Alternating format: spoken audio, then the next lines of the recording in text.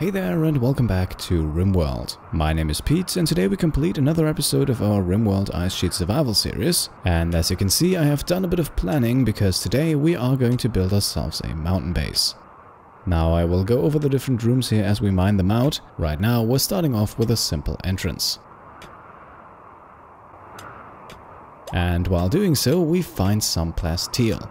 Now, plasteel might be one of the best, if not the best material in the game. As you can already see here, it takes a ton of time to mine, which already hints at its insane durability.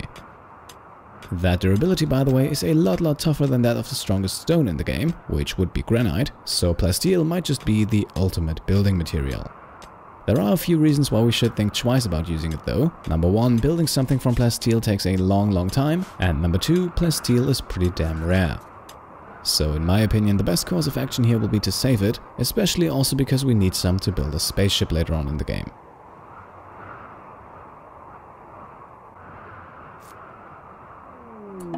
Now while Cambiar is sleeping after an afternoon of mining, we get some visitors, but they are just passing by and unfortunately have nothing to trade.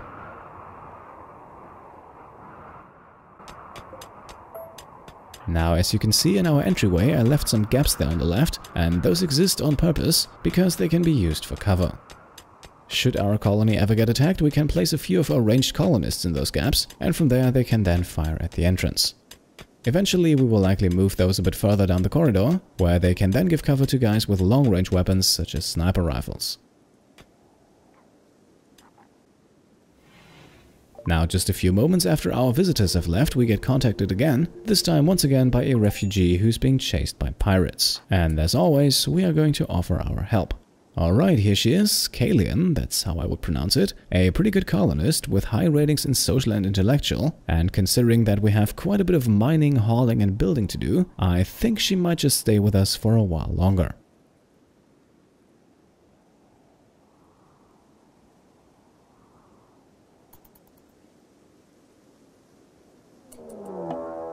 And here are now her attackers, probably the strongest raid we've had so far. 5 guys, and as far as I can tell, at least 4 of them are equipped with modern ranged weapons, so let's hope our defenses do their job. Kaleun in the meantime will quickly equip herself with a bow. Should one of the attackers get through, that will provide us with some extra firepower.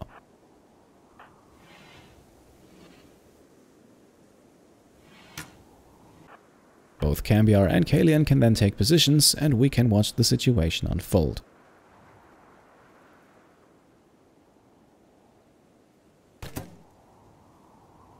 That's number 1 down. That's number 2. And here's number 3, and that is more than half of the group eliminated, and that causes the rest of the enemies to flee. We likely won't have any luck pursuing here, but we just acquired 3 corpses and a bit of interesting equipment. And not only that, we also had some cargo pods crashing down as well. Their contents, 14 lavish meals. Perfect timing in my opinion, considering that we now have a colonist who is not a cannibal, although I have to admit I will probably not focus too much on keeping Kaleun happy. At the moment she is a much needed help, especially when it comes to hauling, but we'll have to see about her long-term role with the colony. And you might have just caught that, yes, one of the attackers was carrying a machine pistol, and even though Cambiar is back to mining for now, we will likely give him that shortly as an upgrade over his bow. Very interesting here, by the way, the plasteel vein looks a lot larger than I first thought, and eventually we will of course try to mine out the entire thing, but for the moment we'll stick to the plan.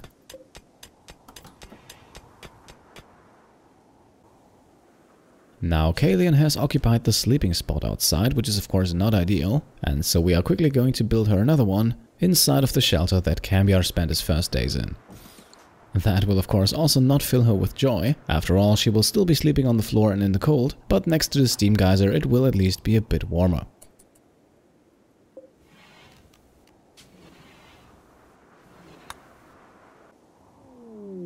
While Kaleun then goes to fetch the lavish meals on the next morning, we are notified that she is sensing an ancient danger nearby. And that ancient danger would be inside of the structure here. We don't really know what it is at the moment. Opening these up is always a risky endeavor, because it is indeed possible that there is a small army of robots hiding behind the wall. So we'll leave this be for the moment, but should we ever have a colonist to spare and maybe also a strong group of visitors on the map, then we might consider lifting the secret. Inside of the mountain, meanwhile, Cambiar is still working on the plasteel, while Kaleun proceeds to haul the first batch back outside. That room that Cambiar is now slowly progressing towards, that's going to be his new bedroom. Yes, a bit smaller than the one he has right now, but it also won't need to hold as much, because the research bench will eventually be placed in a second room. The next morning then starts with another small gift from Randy Random. A snow hare has self-tamed, and that is great news, it will spare us a bit of hunting. We are quickly going to assign the snow hare to our home area, that way it won't roam around the map on its own, and one of our colonists won't have to walk as long should we want to slaughter it. With the hauling inside of the base taken care of for the moment, we then have another job for Kaleun. There is some ship junk just outside of our base, and I think we will now have her deconstruct that and bring the contents back to the base.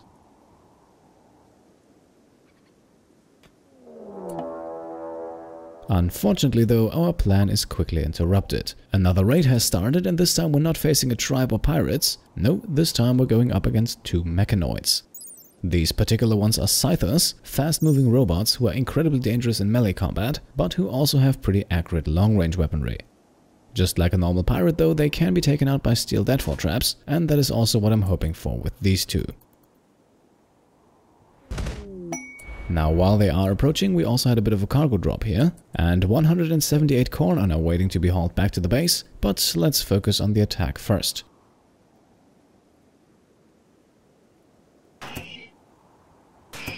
Our first attacker falls after only the second trap, and unlike other raiding parties, mechanoids will never flee, so his companion approaches our defenses as well, but luckily he also does not make it through.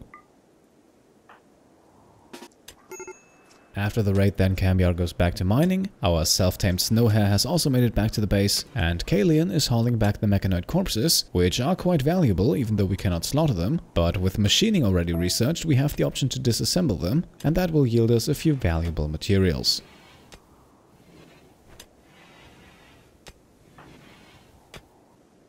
The next day then begins with a bit of improvised stockpiling. All of our stockpiles are currently filled to the maximum, but we still have that corn waiting to be hauled back, so I have put down a temporary stockpile around the steam geyser. With that in place, we can send Kaleun out to do some hauling. Unfortunately though, our rather poor treatment of her shows its effects, as Kaleun has her first mental break. Now she is going on a slaughtering spree here, targeting our animals, and to be honest, that might just be the most convenient mental break we could have asked for. I wanted to slaughter our snow hare anyway. Now Kaleun has taken up the job, and that also already concludes her mental break, so she can now immediately get back to hauling.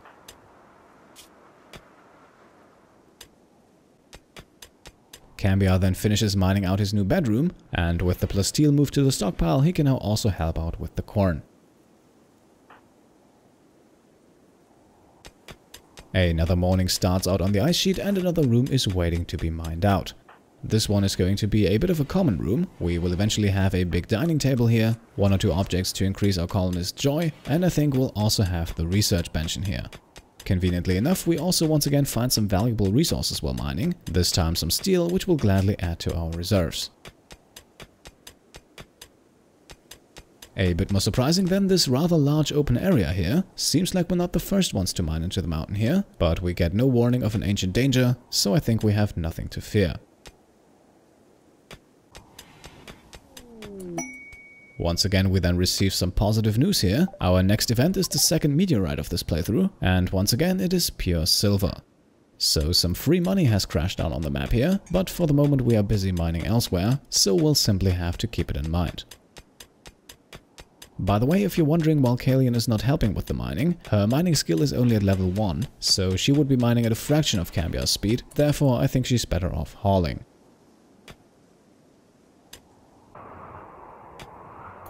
In the evening then, the room is entirely mined out. We will have to add some finishing touches, such as deconstructing the wall in the middle, but for the most part I'm satisfied with the progress. Now overnight I've quickly given a few orders here, starting off with a few doors to get a bit of structure going, but we're also going to smooth the floor inside of the hallway and the bedroom. This will take a while, but it gives a nice bonus to the room's beauty stat, and we're also not wasting any materials to achieve that. Contrary to mining, this is also a task that Kaleun can help with. Smoothing the floor here is, I believe, a construction-based skill, and in that skill she is at least at level 4, so while Cambiar will still work noticeably faster, Kaleun can also do her part.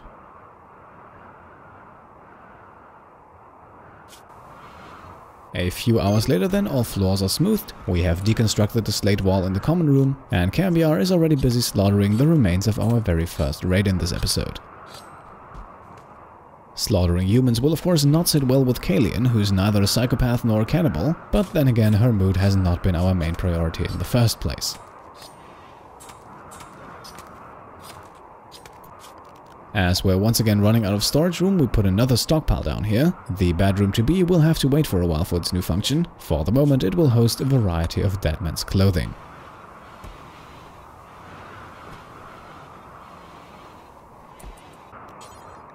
To give the finishing touches to our common room, we then construct a steel wall that will close it off from the rather misshaped open area next to it, and so we now have the second of 5 rooms finished and can now queue up the next mining orders.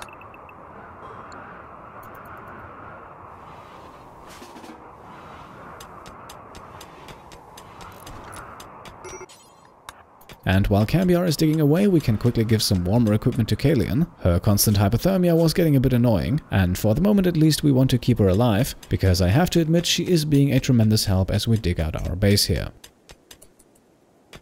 The room that Cambiar is currently working on will eventually become a bit of a workshop. We currently have a butcher table and a tailoring bench who could both fit in there. As the base increases in size, those will probably get their separate rooms, but for the moment those 2 workbenches and very likely a machining table as well will fit in very nicely in the room that Cambiar is just digging out.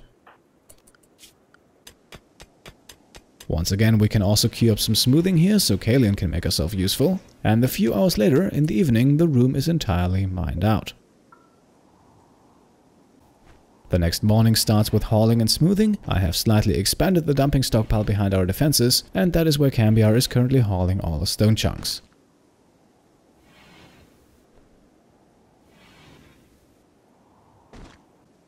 A very productive day passes by, but our 2 colonists are not quite able to finish their work, so they get right back to it on the next morning.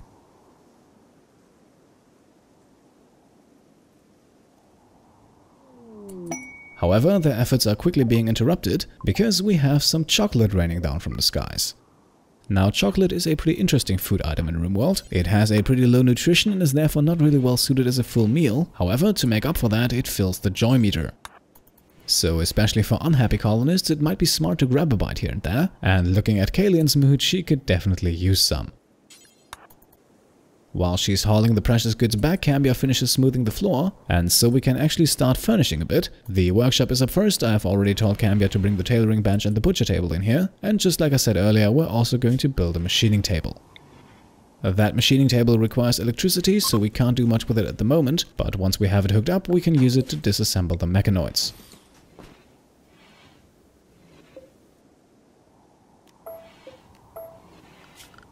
Now, since we have quite a few steel reserves, I was about to switch to the more comfortable steel dining chairs here. At that point, however, Kaleun had another mental break. This time she's just wandering around in a psychotic state and not hurting anyone, so we'll leave her be, but of course this slows things down a bit. For that reason, it also takes until the next morning that Cambiar has everything installed, but now the workshop is finished for the moment. And that brings us to the 4th and by far biggest room. Now, this circular shape here, that is going to be our storage room. Yes, we already have a small one, but this one is going to be hooked up with an orbital trade beacon. That is also the reason for the somewhat odd shape of the room, which coincidentally marks the exact radius of the beacon. Everything inside of that radius can then be traded using the comms console, which is what that last 3x3 room next to the bedroom is going to be for. Now, while Cambiar is mining, Kaleun's misfortunes don't seem to stop. While being on her mental break, she also gets sick with fibrous mechanites. Now, this is a blessing and a curse as well. The fibrous mechanites do increase manipulation and movement speed. The disease is also not deadly, but it causes noticeable amounts of pain. So, Kaleun's mood, which is already far from perfect, will be even lower for a while. However, on the plus side, she will work a bit faster. At night then, Kaleun has recovered from a mental break and both her and Cambiar are fast asleep, and we have our first escape pod crash on the ice sheet. Now Ben here is pretty seriously hurt and will die in about 13 hours, and I don't think we're going to waste our medicine on him, so we'll let those 13 hours pass by and then add another corpse to the stockpile. Alright, here he is. Ben has died, and that means Kaleun can haul his body back to the base. It looks like we might have to call her off though, because once again we are being attacked by Scythers. Now, we were already able to handle 2 of those in the past, and I think we will be able to do so again, but let's be safe here and take up defensive positions anyway.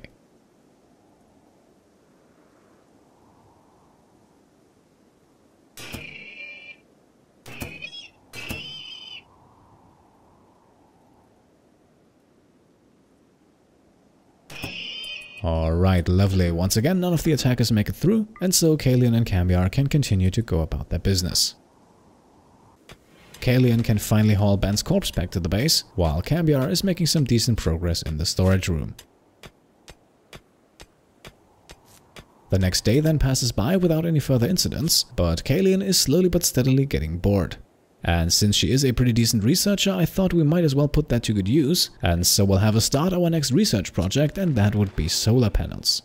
That will allow us to diversify our power sources a bit. We won't have to rely exclusively on the rather sporadic wind turbine, and since we are slowly but steadily putting a bit of electrical equipment in place, I think it's a good idea to also take care of the power supplies.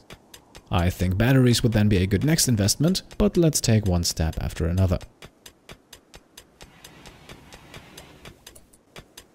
Now, while Cambiar is mining, you might wonder why I left those 4 pillars standing in the middle, and of course I didn't do that because I think it looks good. It is actually done to prevent the roof from collapsing. In Rimworld, any roof that is overhead mountain can only be 6 tiles away from a wall, and so since our storage room is 15 tiles wide, we have to leave some kind of structure in the middle to avoid a collapse.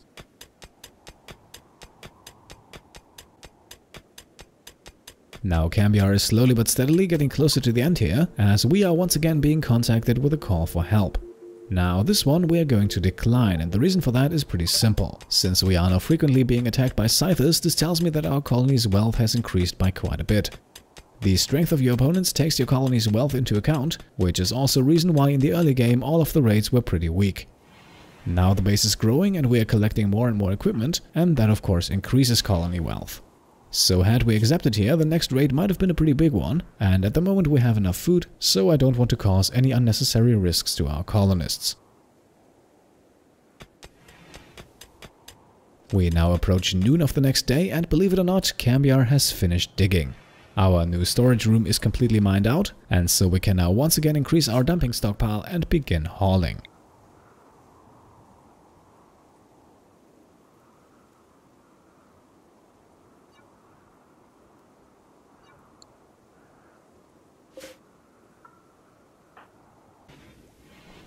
Now we jump ahead almost 2 days, the hauling is still not finished, but Kaleun is once again having a mental break.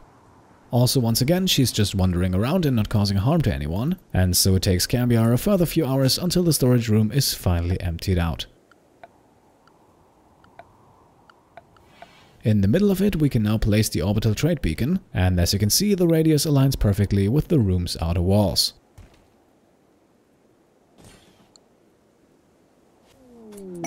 A short while later, we once again receive cargo pods. These ones have venison in them, and since you can never have enough food out on the ice sheet, Cambiar will immediately get moving.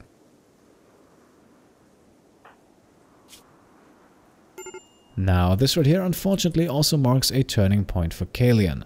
Her psychotic wandering around in the cold has left her with serious hypothermia, and that has now rendered her unable to move. So she's now lying out here in the snow, unable to help herself, and as cruel as it might seem, we're not going to do anything about that. Our mountain base is almost entirely mined out, so we don't need her help anymore. We also don't really have that much food left to feed her with, which will in turn also once again increase the chance for a mental break. So at this point, dear Kaleun, I can say thank you for the help, but it will probably not take long until Cambiar eats you.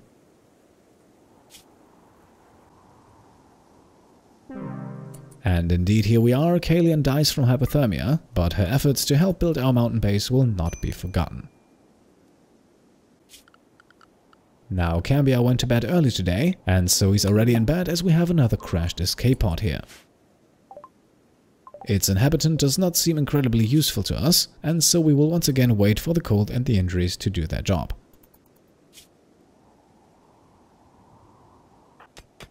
In the meantime, Cambiar is digging out the last small room here. It's just going to be a tiny 3x3 chamber, just big enough to fit the comms console inside. Once the room is mined out, Cambiar returns to the butcher table, and first under the knife is none other than Kaleun. A small stockpile right next door then provides some easy storage room, and eventually it will also allow us to use Cambiar's new bedroom as a, well, bedroom. Not that much left to do here until the base is completed. Cambiar is smoothing over the floor here a bit, and once that is taken care of, we can put down the comms console. Now, the comms console allows you to contact other factions out on the Rimworld, but it also allows you to contact interstellar traders should they pass by. And that happens from time to time and is an excellent way to trade some goods. Especially out here on the ice sheet where normal traders are pretty rare, the comms console's value for trade cannot be overstated. Of course, it also once again needs electricity, but we'll take care of that in due time. Now, I also had Cambiar clean out his new bedroom, and so we can now move the bed, the dresser and the end table inside. The heater is not really needed at the moment. I used it in the beginning to avoid hypothermia. Now though, Cambiar can resist temperatures of over -100 degrees, so I don't really think it will be necessary.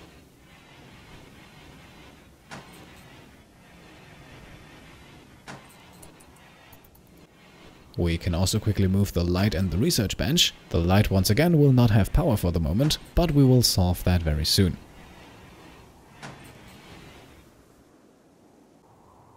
The next morning then, Cambiar can head out to finally deconstruct the ship junk. Remember, that was a task originally meant for Kaleun, but now that she's gone, Cambiar can take care of it, because we slowly but steadily need the components. Then, while we're increasing the stockpile inside of the mountain base, we have another raid coming in, this time landing right outside. Once again, a Scyther is paying us a visit, but this one falls immediately to the first deadfall trap. Now, Scythers and drop pods, that's also one of the reasons we went for a mountain base here. This one could have dropped right inside of our base. That is, of course, unless that base is covered by overhead mountain.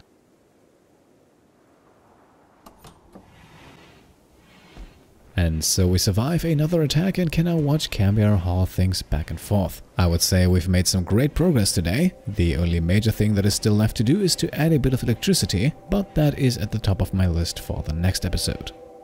Now at this point, also my apologies that this episode took a while. The last few weeks have been extremely busy, and this has definitely not been my most productive month, but I just finished another series and that cleared up some space in my schedule, so hopefully the next episode will be out a bit sooner. In the meantime, I hope you enjoyed this one. If you did, then please leave a thumbs up. And of course, as always, if you want to support the channel, then go ahead and subscribe. Thank you all for watching, and I'll see you next time. Cheers.